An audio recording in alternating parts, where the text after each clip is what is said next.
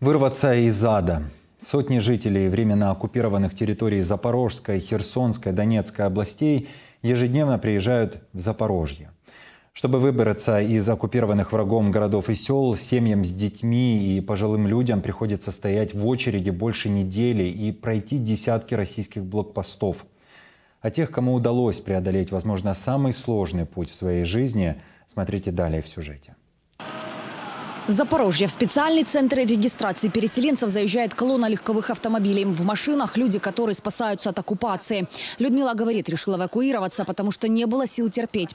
Из родного поселка выехала еще неделю назад. И все это время ждала, пока россияне пропустят ее через блокпост в Васильевке. Спали в машине под открытым небом на лавочках, под обстрелами. Было страшно и очень трудно. И когда приехали, сразу заплакали, начали обниматься. И атмосфера, и воздух, даже чувствуется, что тут совсем другое. Почти неделю добирался до Запорожья и Сергей из Херсонской области. Из-за войны он уже во второй раз вынужден покидать родной дом. 8 лет назад вместе с семьей эвакуировался из оккупированной Горловки Донецкой области. Первый раз оставили квартиру совсем, то есть во второй раз уже понимаешь, что теряешь. Разумеешь, что ты втрачаешь. Намного сложнее.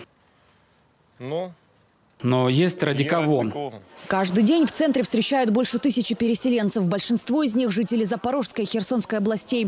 Но едут также из Донецкой и Николаевской. А люди рассказывают, на блокпосту в Васильевке без каких-либо условий приходится стоять по несколько дней. Кто-то договаривается о ночевке с местными жителями, другие и днем, и ночью ждут в собственных автомобилях.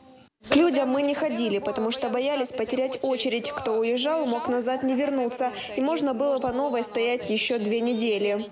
Переселенцы говорят, россияне выпускают только по несколько десятков машин в день. Сейчас на блокпосту собралось больше 1000 автомобилей. Много машин ждут. Люди говорят, что они там как живой щит. Потому что происходят обстрелы, выходы идут, к сожалению, в нашу сторону очень близко от людей, которые стоят в машинах. Сейчас из-за того, что долго ждут без условий в пробках, люди приезжают с таким состоянием здоровья тяжелым.